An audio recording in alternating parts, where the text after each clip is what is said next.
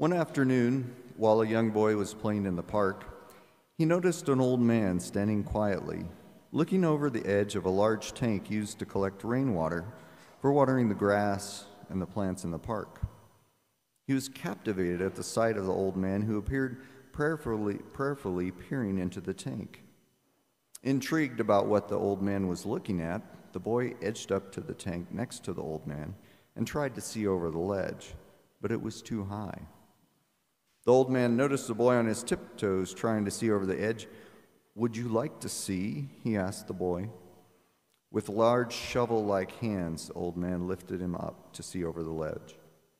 "Do you know who lives there?" the old man asked.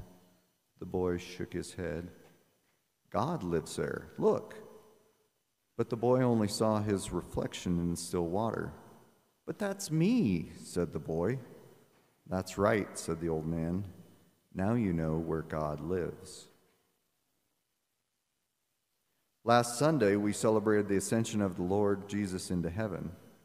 Today, we celebrate the coming of the Holy Spirit on the apostles and the birth of the church. Today, we come to the high point of our Easter celebration. This is the conclusion of the Holy 50 days and marks the exaltation of Jesus and the giving of the Holy Spirit by Christ, who was glorified. Pentecost that we celebrate today was also the feast day in which the Jewish people would celebrate the giving of the law on Mount Sinai. When on Mount Sinai, the tribes of Israel entered into a covenant with God and with one another, so becoming the people of God. For us, Christ brought the Holy Spirit to the apostles and sent them out to all nations, not just to God's chosen people, but to Jews and Gentiles alike, allowing all who would seek God to enter into a very personal relationship and be welcomed into his promise of salvation, now not just for the chosen ones, but for everyone.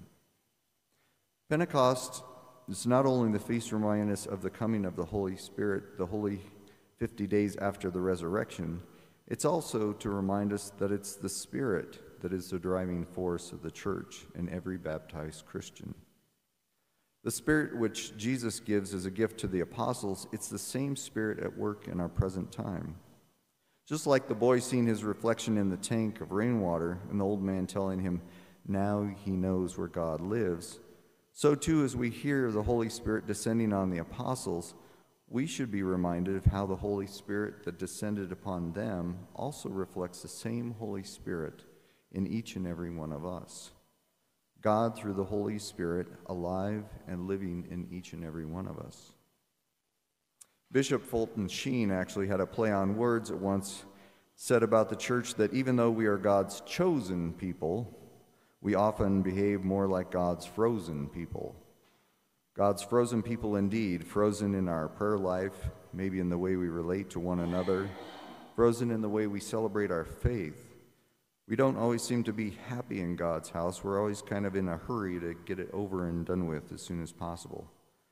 Today's a great day to ask the Holy Spirit to rekindle in us the spirit of a new life and enthusiasm, the fire of God's love. Today we can ask ourselves, what does the Holy Spirit want me to do?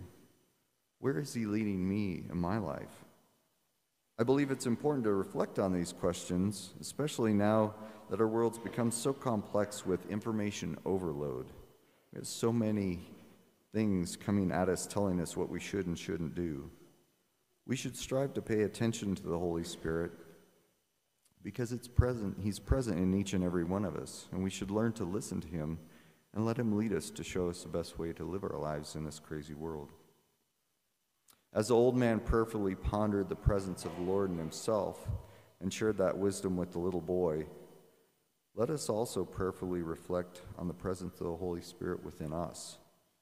And remember the first Pentecost. Let us remember that the apostles were ordinary men with hopes and fears, just like us. But they were called to do extraordinary things. And by choosing to let the Holy Spirit lead them out of the upper room into the world, they fulfilled their vocation. As we prepare to come into the presence of our Lord, let us pray that the Holy Spirit would fill our minds and our hearts to be courageous as we head back out into the world to serve our family, friends, and the people around us. O Lord, send forth your Spirit and renew the face of the earth. Hallelujah.